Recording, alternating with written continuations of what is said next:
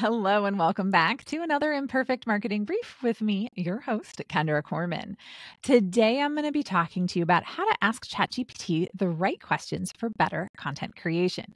In my last Imperfect Marketing Brief, I briefly talked a little bit about how to use AI for content research and planning. But one of the things that I've noticed is that the people that start to use it for content research and planning don't necessarily always like their results. Okay. So, what I want to talk to you about is how to ask in smaller bits and pieces to ChatGPT so that you can actually get better results. Okay. So, when you're building content, I always think that editing is easier than creation. It's always been that way, right? And so AI can really help it so that you're not starting with a blank page. So when you're working on a blog post, a podcast script, a show notes, an email, what else can it help you with? Commercial scripts, creative briefs, anything that you write, you could really leverage AI and specifically ChatGPT. So, first off, you have to ask it the right questions, right? Garbage in, garbage out is what I always say. So, the quality of your inputs affect the quality of the outputs. So, if you don't know who your target audience is, ChatGPT doesn't know who your target audience is. Now, you can brainstorm and work through the target audience with it, but that's a different episode. I want you to think about being specific, okay? And again, breaking it into pieces. So, first off, I like to brainstorm, okay? And I take a stage approach. So, I'll be like, hey, these are the last 10 episodes that I recorded. I'm looking to create my next 10 imperfect marketing briefs, which are always 15 minutes or less, and they're marketing tips and information. Brainstorm another 10 or 20. Here are the 2 or 3 main themes that I want to cover throughout these 10 episodes or 8 episodes or however many it is that you want it to brainstorm for you. I never take all of them, first off, and I usually tweak whatever suggestions it gives me. Today's episode was 100% my own idea, right? But I did ask it to go ahead and outline it for me. And I said, I want you to cover that it's good for brainstorming, outlining, drafting, and scripting, that type of thing. And so that's exactly what it gave me in the outline. Speaking of the outline, that's what you do. So if it gives you an idea like this one, you can say, please outline a podcast script for an episode entitled this. And it will actually outline it for you.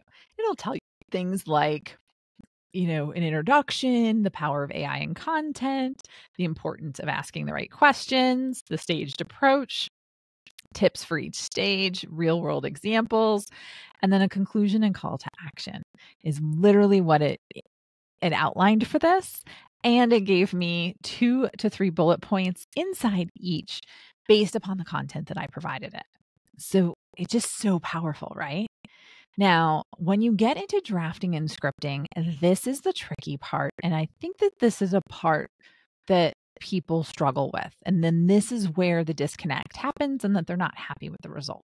So first off, if you haven't outlined your podcast episode, then I would have it go ahead or outline your blog. I would ask it to draft each section of the outline.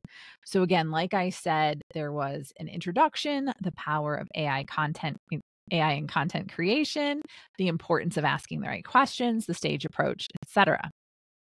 When outlining the staged approach or the tips for each stage, I would ask it to specifically outline just that section. It's very interesting how different the results that you get. So from the outline, script this section.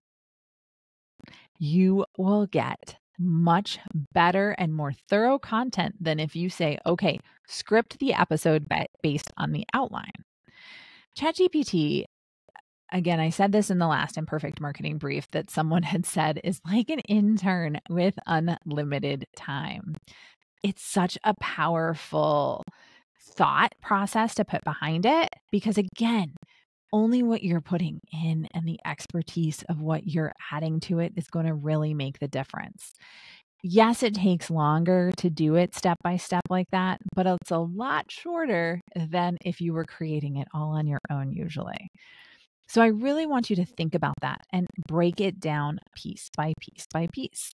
And then you can actually add in things like stories or other things and tips as you go. And it's a lot easier to work into root cause if you're not getting what you were looking for in each of the pieces. Again, just a huge opportunity. So again, I use the stage approach to leveraging ChatGPT. I'll have it brainstorm with me, or if I've already brainstormed, I will give it some ideas. I'll have it work on an outline. Sometimes I tweak the outline, and then I will have it script or draft the content in small chunks. I get so much more and so much better content doing it page by page. I was actually just working on an AI script for a presentation that I had earlier this month. And when I was having it outline the presentation, I gave it some guidelines. I told it a couple of the things that I wanted to cover and who my audience was that I was presenting to. And then I had it outline the slides.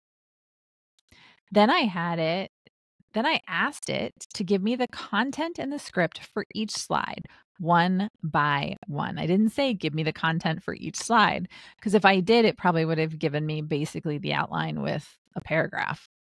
But I wanted more. And it gave me more. It gave me what to put on the slide, and then it gave me a minute's worth of content, which is exactly what I wanted. So again, think and ask for things in small chunks, okay? Because that's what's going to hurt you when you're leveraging AI for your content. So when you are, again, working with ChatGPT, do not be vague. It can give you generic answers, and you don't want to be overly complex. So again, simplify everything for AI. One of my favorite questions to ask AI is, what do you need to know from me before starting this task? It is such a powerful little sentence because it might ask you 10, 20 questions. Or you can say, ask me 10 questions about my business and my target audience so that you understand what I'm doing first before I get you into what you're working on. Again, small thing, so powerful. So again, thank you so much for tuning in to another Imperfect Marketing Brief. I hope that this helps you work a little bit more on your content creation, leveraging AI, and saving yourself time. If you learned something in today's episode, I would really appreciate it if you would rate and subscribe wherever you're listening. It really does help me out and lets me know that you appreciate what I'm working on.